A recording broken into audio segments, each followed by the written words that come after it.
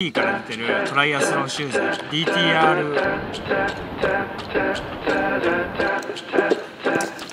それと本日です。皆さんどうもこんにちは。よく歌うやつです。はい、今日はね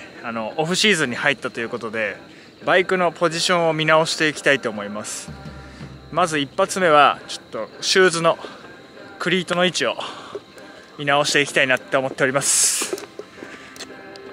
僕の今回紹介するクリートの位置の設定の仕方っていうのは別になんか科学的な根拠があるわけでもなくて、僕の感覚によるものがすごく大きいので、あくまでも参考程度にということで、真似したい方はぜひ真似してみてくださいということでやってみます。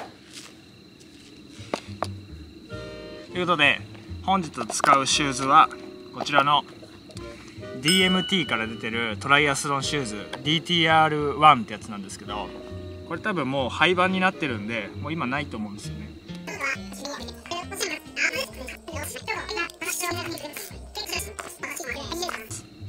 ということでまずクリートの位置なんですけど、僕はまず最初に使ってるのはSHIMANOの SPD です。デュラエースのペダルを使ってます。でまずはクリートの位置を一番上に上げて、で一番内側にやってます。なんでこうしてるのかっていうと、ありえない位置なんですよ。なんでありえないかっていうと、よほどつま先の方で踏まないといけないので、結構ペダリングとしては不自然な形になるんですよね。もしかしたらこういう形でクリートの位置設定してる方もいらっしゃるかもしれないんですけど、僕は設定しないです。でこのつま先の位置からセットしていって、どんどんフィーリングが合うところまで下げたり、横にずらしていったりするっていう感じですね。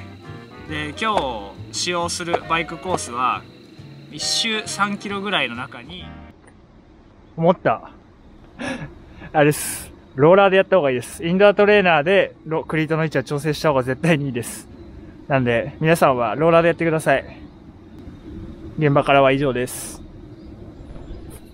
で他に用意するものとしては定規、何でもいいです。何でもいいです。定規、あとはペン。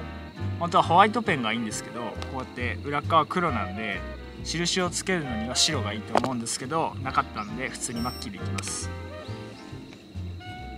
そんなとこですかね。あとはちゃんと六角レンチも準備してください。ということでまずは絶対にありえない位置なんで2センチぐらい下げます。1センチ下げます。ごめんなさい。すみま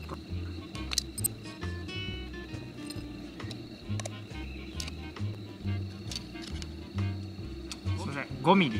リ下げますね。でクリート締めるときはこの3点締めなんで、しっかり3箇所ちょっとずつ締めていきましょう。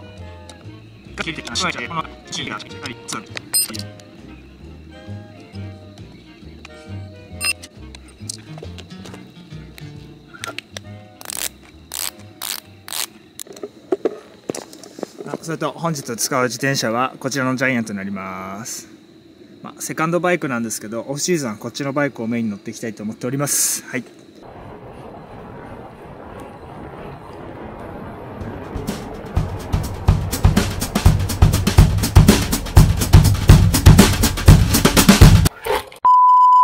危ねえ、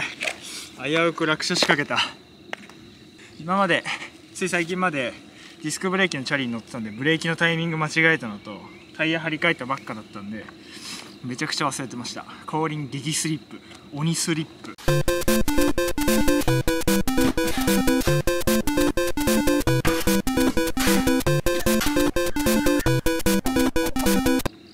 で今5ミリ下げた感じ、フィーリングとしてはこれでも全然走れるんですけど、てかね、自分あれなんですよ、結構そのポジションとかの変化に疎くて、体がそんなに敏感じゃないので、基本的にどんなポジションのチャリ乗ったりしてもある程度力は発揮できるんですよね。それがいいのか悪いのかは分かんないですけど、だからぶっちゃけこれでも乗ろうと思えば全然乗れるんですよ。むしろこれで1ヶ月間鳴らしたらもうこれに慣れちゃってこれで走れるようになると思うんですけど、ただやっぱでオフシーズンも長いし、ある程度最適化していきたいということで、あともうちょい下げていきます。でクリートの位置の特徴としては、つま先の方に近ければ近いほど踏む作用が大きくなるんですよね。四頭筋を使うようになると思います。あとお尻とか、お尻はクリートの位置でも使おうと思えば意識すれば使えるんですけど、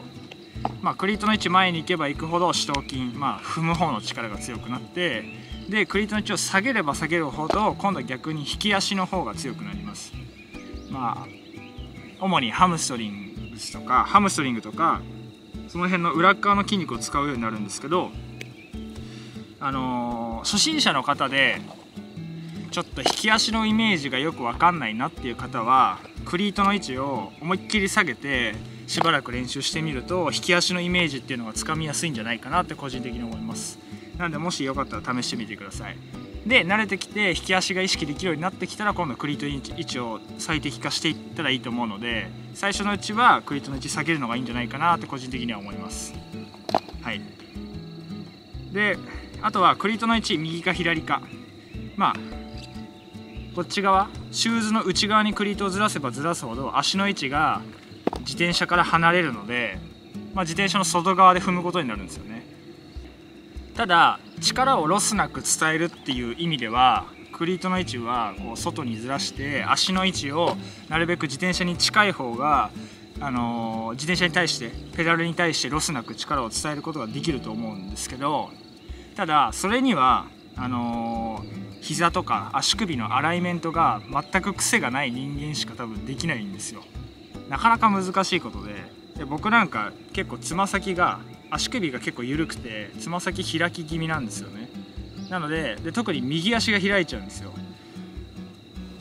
なのでクリートの位置って僕右と左左右差が出ちゃうんですけど、そうやって足首のアライメントが緩かったり、膝のアライメントも癖がある選手だと、やっぱりクリートっていうのは自然と内側に寄ってきて足の位置が離れた位置で漕ぐことになると思うんですよね。その方が余裕が生まれるんで、自分が取りやすいポジションで漕げるっていうのが大きいと思います。それは自分が窮屈に感じない位置にクリートは右左右にセットしてもらうといいんじゃないかなと思います。自転車に力を加えるっていう意味では一番ダイレクトに伝わるのがペダルなんですよ。なのでクリートの位置ってすごい重要なんですよね。ここの位置はどんなにトップ選手でも悩みに悩んでることではあると思うんですよ。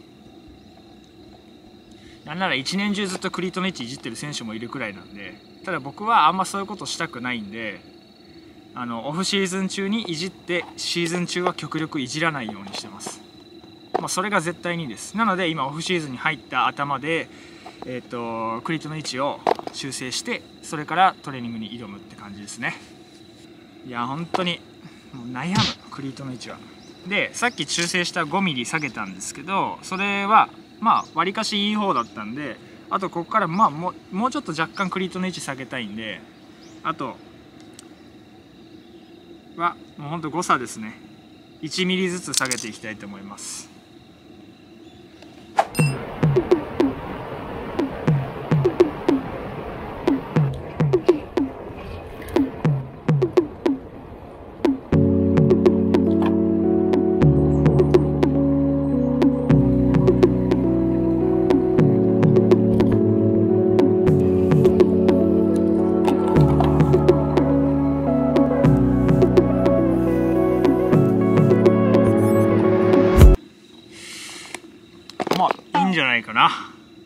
いいんじゃないかなって思うんですけど、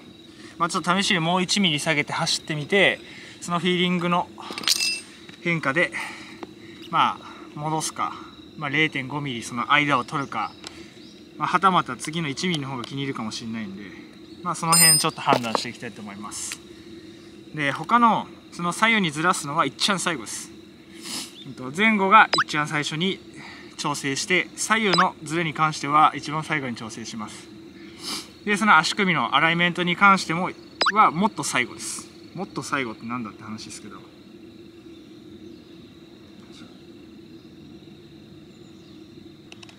ただぶっちゃけね、今時クリートの位置なんてうやって主観でやらないでちゃんと機械で測れるのがあるんですよ。でもそういうの測れる機械を持ってる自転車屋さんってなかなか多くないので、少なくとも僕の住んでる場所の近くにはないから、だからずっと主観的なフィーリングでやってます。あれこれ結局ほぼ下の方まで下がってきました1ミリってやりすぎか。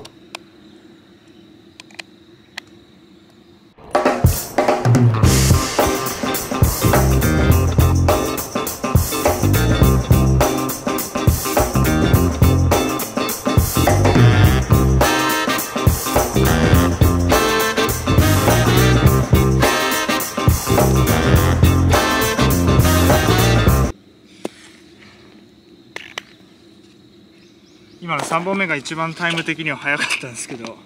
ただ努力感も今3本目が一番大きかったんで、ちょっと体が温まってきたっていうのが一番でかいかな。まだフィーリングとしてはちょっとこれはないですね。なんでやっぱさっきの位置に戻すのと、違うな、さっきの位置と今の位置の半分、ちょうど半分 0.5 ミリですね。ちょうど中間のところで合わせていきたいと思います。むずっ。2 hours later。よいしょ。 OK、 多分ここかな。ここで決定。あとはちょっと左右の位置をクリートをずらしていきたいと思います。さっき言った通り左右のクリートの位置はその膝とか足首のアライメントによるので、一概には言えないです。どこがいいとかはね、多分人それぞれになるんで、怪我しない範囲で試してみてください。本当に一番いいのはどっかにお店にどっかにお店に行ってきちんと測定してもらってクリートに位置を合わせる。結局の話、クリートの位置って、前に行けばその分足が長くなるんですよ。意味わかりますか？前に行けば行くほど、例えばかかとの位置を上げたとすると足が長くなるんですよ。でそのクリートの位置が非常に下がれば下がるほど足は短くなるので、クリートの位置によってサドルの位置も変わってくるので、一番はクリートか、一番はクリートの位置を選択してからポジションを決めるっていうのがいいのかな。どっちがいいんだろう。そのポジションに関してクリートが先なのかサドルとかバイクのポジションが先なのかっていうのはちょっと分かんねえわ。これに関してはちょっと分かんないですけど、僕は今その自分で話しながら考えた感じ、クリートの位置から先に決めるのがいいんじゃないかなって思います。いやでもさ、サドルの高さによってさ変わるよね、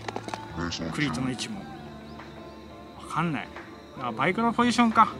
やっぱバイクのポジションが先で最後にクリートの位置ですね。だからバイクのポジションが変わればクリートの位置も自然と変わってくるでしょうっていう話に変わりましたただオフシーズンのうちに絶対にクリートの位置をいじった方がいいので、いじるんであればオフシーズンの最初にいじってしっかり乗り込んでいきましょう。乗り込んでいくうちにまたクリートの位置こうしたいああしたいこうしたいみたいな変わってくると思うので、